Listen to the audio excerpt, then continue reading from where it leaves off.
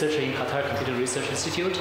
So this session we have 3 papers. The first one is about DPSense, differentially private cross-world spectrum sensing, and Xiaocong from Arizona State University to give the talk.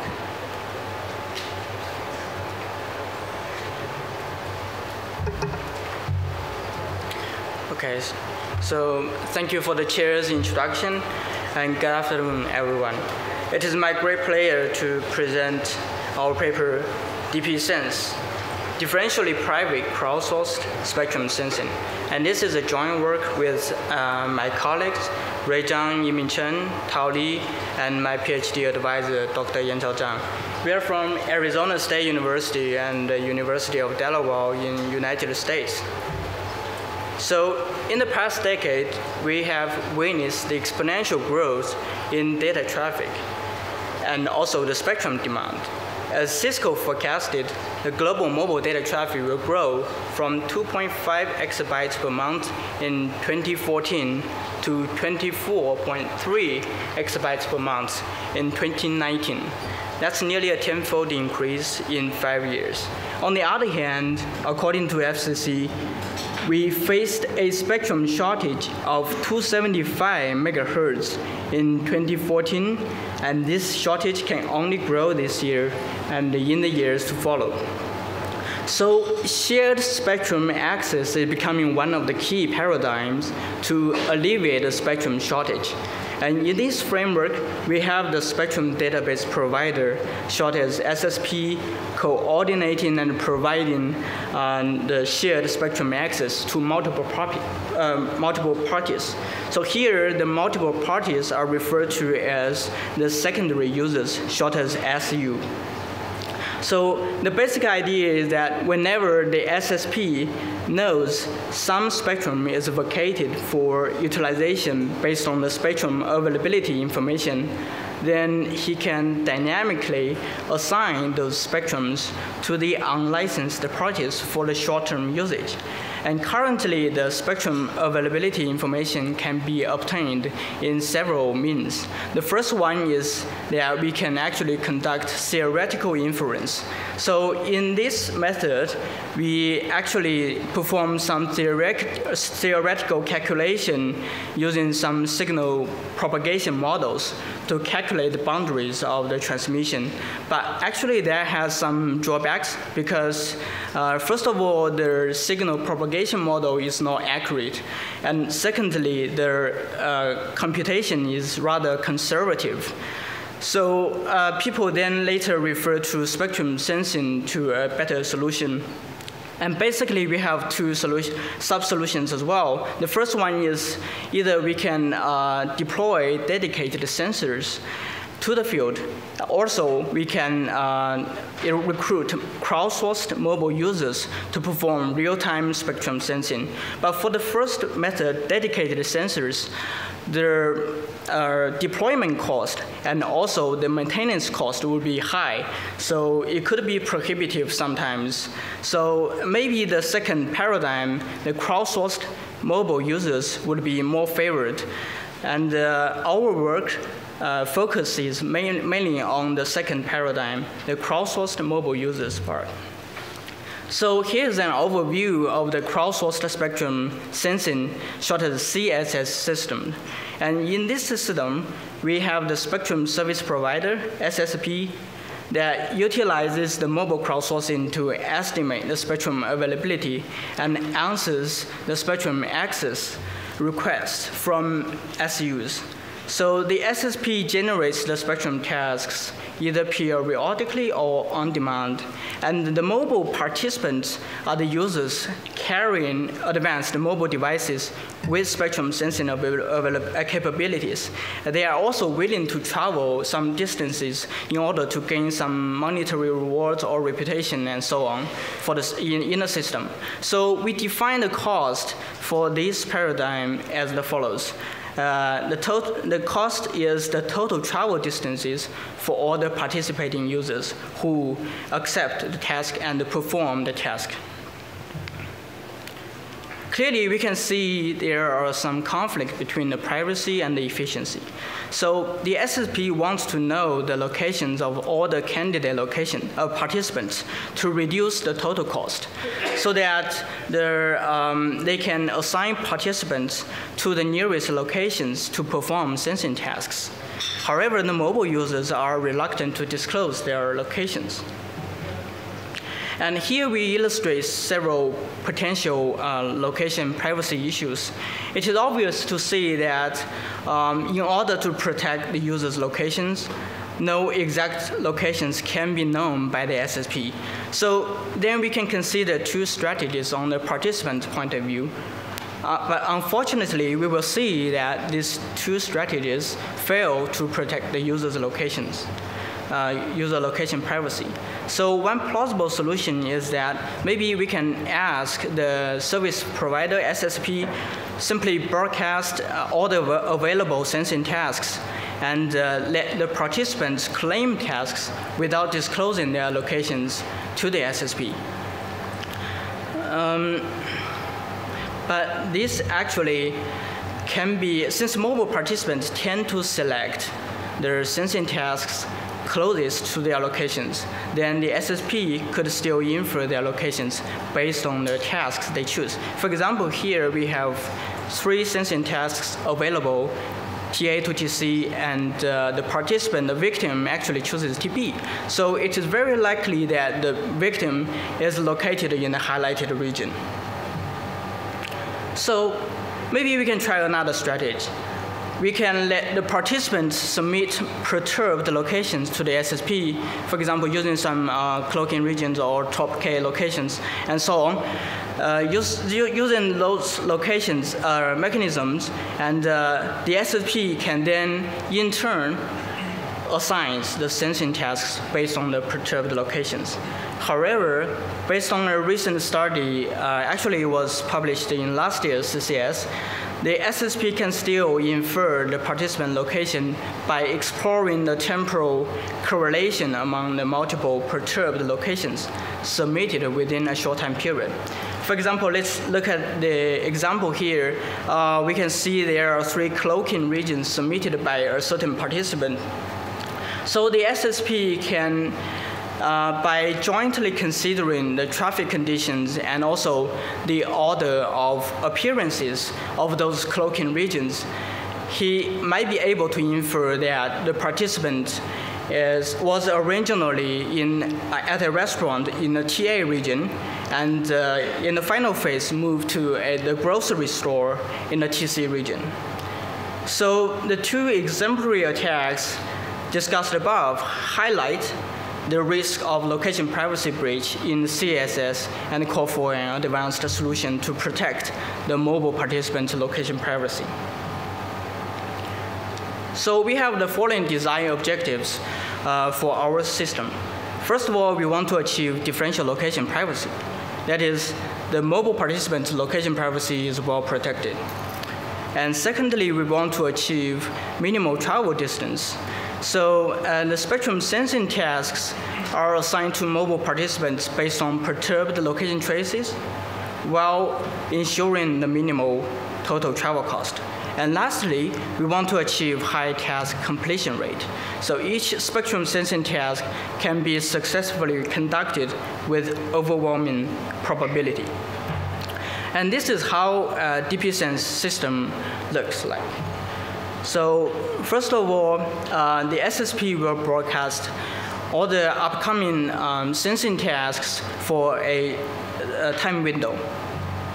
And then the mobile participants will predict their future mobility traces and input them into the sensing devices. So the sensing devices will then generate the perturbed mobility traces based on their input, and then upload those perturbed location traces to the service provider, SSP. And with the knowledge of the perturbed location traces, then the SSP will be able to assign those participants to some sensing locations to perform real-time spectrum sensing. So then we are ready to talk about the spectrum sensing model in our framework. For the spectrum sensing, we have mainly two parties. The first one is PU. PU actually refers to the primary user, who is the owner of the spectrum or wireless band. So the mobile participants here mainly want to sense the existence of the PU transmissions to identify whether they simply are carrying on their transmission or not. So we assume the channel between the PU and the mobile participant is a AWGN channel with relay fading, but actually our system doesn't depend on the specific channel. It just facilitates our theoretical analysis. And also we assume that each participant, the participants are separated with each other by a distance of at least D0. So this D0 actually is related to the diversity gain we defined in our system. So the diversity gain refers to the number of mobile participants, each with at least a D0 distance from each other. For example, in this figure I show here, we have a diversity gain of 2. And normally, for one sensing task, we actually have to achieve a diversity gain, for example, like 4 or 5. That is to ensure that the sensing results are accurate enough. So here we show how we formulate the spectrum sensing task in the spatial domain. We can see there are 2 sensing tasks available in the figure, and the regions of which are identified using the circles. Then the center of each is determined by the locations of the SUs who want to transmit at that location. And within the sensing region, there are multiple candidate sensing locations marked by the stars.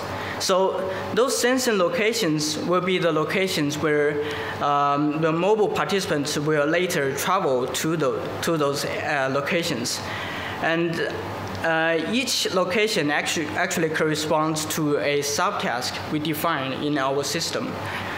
So we assume that the locations are specified beforehand by the SSP, and the criteria of selection are basically to select those locations where multipass or shadow fading are less likely to occur, so that the sensing results can be more accurate and reliable. So here we show how we formulate the spectrum sensing task in a timing domain. Each task is specified to be completed within a time window. So for our case, we assume that the time period is generally very short, so that the participants assigned to the same sensing task will have to perform the spectrum sensing at almost the same time.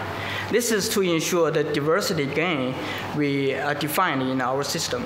And if participants simply arrive at different time, then there will actually be no diversity gain.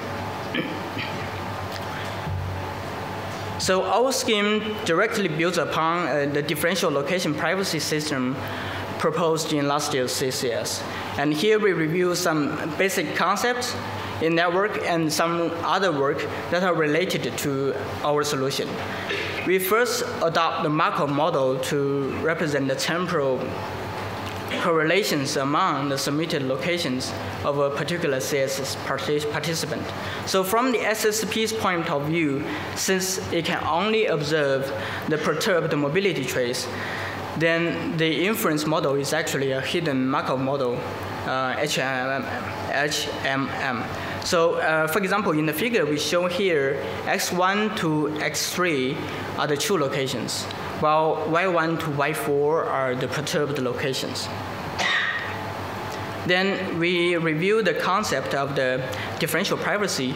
So the differential privacy essentially provides the following guarantee. By perturbing one entry of the input dataset, the probability distribution of the outcomes generated by a certain mechanism is indistinguishable to any adversary.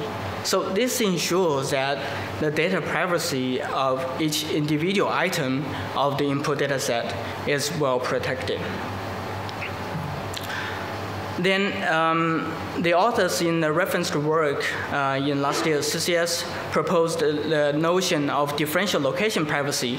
So first of all, a data location set is defined. So the data location set actually is a set of locations that indicates the most probable locations of a certain participant based on the transition probability that we introduced in the previously mentioned hidden Markov model. And with the probability sum of those locations being no less than 1 minus delta. And correspondingly, with the definition of delta location set, then we can move forward to define the differential location privacy. So it's simply a variation of the traditional definition of the differential location, differential privacy, sorry. So here we will summarize the basic steps to generate the differentially private mobility trace. And the input to the system is the true mobility trace, while the output is a perturbed mobility trace satisfying the differential privacy on the delta location set. So basically, it consists of 3 steps. The first one is we derive the convex hull of the possible location set delta x. Then we generate the sensitivity hull. And last step is to sample a point in the isotropic plane with the transformation of the sensitivity hull. So after this, the SSP only knows the perturbed mobility traces. That means the location privacy of mobile participants is now protected. But the SSP needs to use the location information to assign tasks. And so how can he make sure that the utility of those traces are good enough? I mean, sometimes the adenoids can be very large, so that the participant might be very unlikely to travel to those sensing locations. And therefore, we further propose to use a trace smoothing module. So the input of the trace smoothing module is the perturbed mobility trace, while the output is the smooth mobility trace. And essentially, it's based on the simple sliding window technique. So basically, we average the coordinates among the neighboring timestamps in order to generate the current coordinates for the current timestamp. Then we will talk about how we formulate the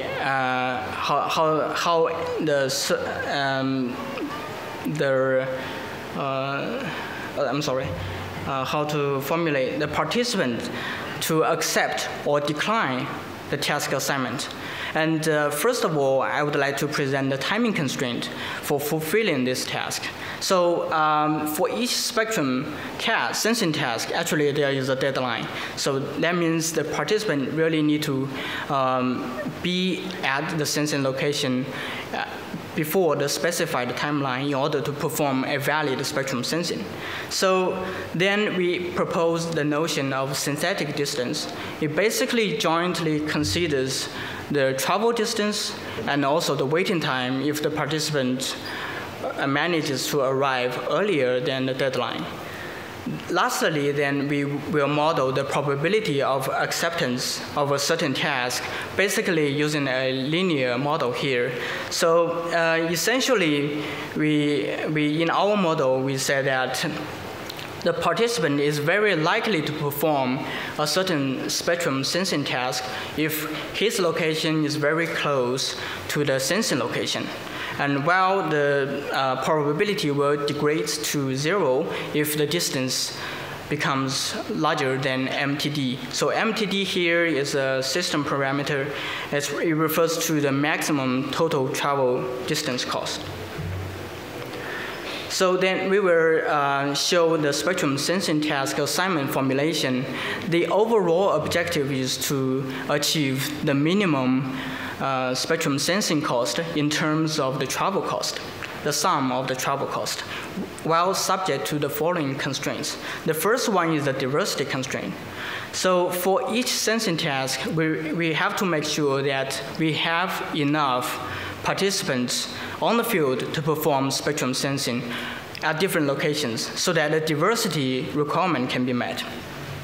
And the second constraint is that we want each subtask can be at most fulfilled by one user. So in other words, if we assign multiple users to the same subtask, as mentioned before, there is no additional diversity gain, so we will not allow this happening. And thirdly, we want to ensure that one user can only perform one subtask in this round. So actually, this can be extended, for example, in the future, that we can allow the user to perform multiple spectrum sensing subtasks. But for the current stage, we actually have to impose this constraint. So the last one is the time constraint. And in our paper, we demonstrated that the integer programming problem is NP-hard, and so we propose a heuristic solution.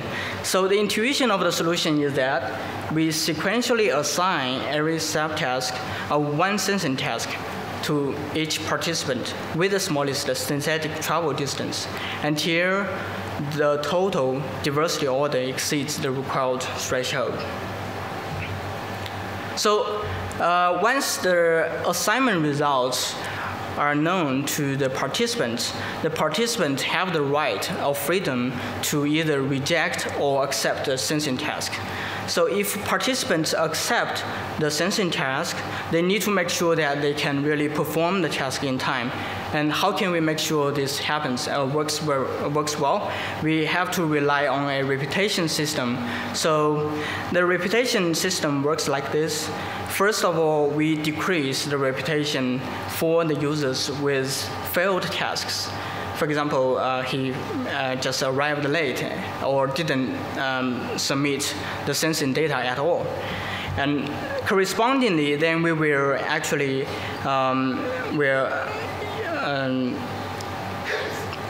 give discounted payment for those users with a low reputation. And lastly, during the task assignment phase, we will also consider discounted diversity gain for those users with low reputation. So here's the data set we used in our evaluation. It consists of mobility traces of multiple taxis collected in Rome, Italy. And we extracted the mobility traces in the center area of the Rome city as illustrated in the left figure. And on the right figure, we show the distribution of the mobility traces as well. So generally, it's pretty dense in the center area of the city, while pretty coarse in the sparse at the corners. So first, we evaluate the differential location privacy aspect of our system. We can see that with epsilon increases, the PIM trace will be closer to the original trace. That means actually the differential location privacy aspect is degraded. And correspondingly, we measure the distance error of those two traces, and we can similarly draw a similar conclusion. So essentially, when epsilon increases, actually the distance error will decrease. And here is the data exercise. So recall that the data location set refers to all the possible locations that a certain participant will be likely located at. So when data exercise decreases, then we can say the number of locations for the participant to hide in those locations will be decreased. And so this is what we can see with the value when epsilon increases. And then we will see the smoothing effectiveness. So we can see actually the smoothing module enables the reduction of the distance error between the two mobility traces. And this actually directly impacts our system performance in terms of the minimal travel distance. We can see the TDD actually refers to the total travel distance. So here, our system is somewhere between the original mobility trace and also the worst case defined in our system. And lastly, we evaluate the high task completion rate aspect of our system. So you can see when beta increases to 1.6, the TCR refers to the task completion rate, is almost identical to the original system value. And the beta here is a system parameter. Actually, I showed previously in the task formulation model. So it's used to indicate the importance of the SSP that he can achieve the desired diversity order for each sensing task. So lastly, we will summarize the related work. Currently, there are mainly 5 aspects of the different related work. So for the first one, it's the general location privacy preserving mechanisms. And secondly, we have the location privacy protection in CCS systems. And then we have the location privacy protection in general crowdsourced mobile sensing systems. And we also have the task assignment in spatial crowdsourcing without the consideration of location privacies, etc. And lastly, we have the differential privacy. And uniqueness of our paper is that, first of all, we have a different adversary model, and we also have a different task formulation, and lastly, we have a different design objectives. So all these factors actually lead to a completely different solution of our systems. So to conclude, DPSense allows the SSP to select mobile users without violating the location privacy of mobile users, and DPSense simultaneously achieve the 3 design goals that we target. So that's the end of my talk. Thank you very much for attention. Any questions? Questions? Okay. So in earlier slides, you mentioned that to make the system work, you need to have a prediction of the user's mobility. Yes. In other words, I need to know where I'm going to be in the future. So how realistic this assumption is? So yes, this is a good question. Thank you. So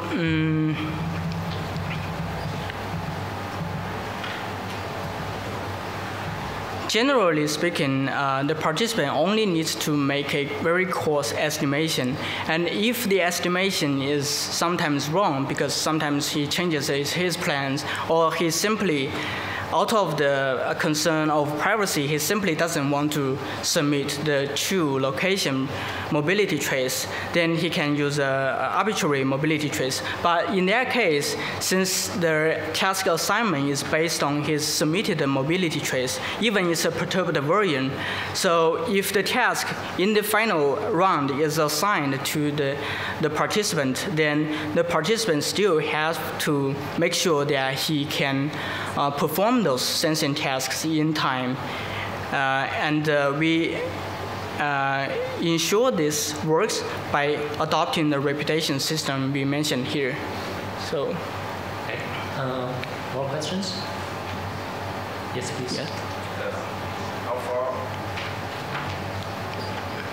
How far do you rely on the mobility to achieve privacy? So what happens if a node is fixed or doesn't move for quite some time? Do you still guarantee privacy then, or what happens then? Okay, so your question is, does our system rely on the speed, or the performance of our system depends on the specific speed of the mobility of the participant? Okay, so actually it doesn't really depend on that, because, so first of all, in our system, the data set actually consists of mobility traces of those taxis, and those taxis sometimes would travel at a speed of like 30 kilometers per hour, and sometimes would be around 5 kilometers per hour when they are just waiting for passengers and so on. So in other words, our system can perform relatively well independent of the speed of those of those participants. And on the other hand, since the location privacy guarantee is ensured for each timestamp. So as long as, I would say, as long as there is some movement, then the performance will be guaranteed as well.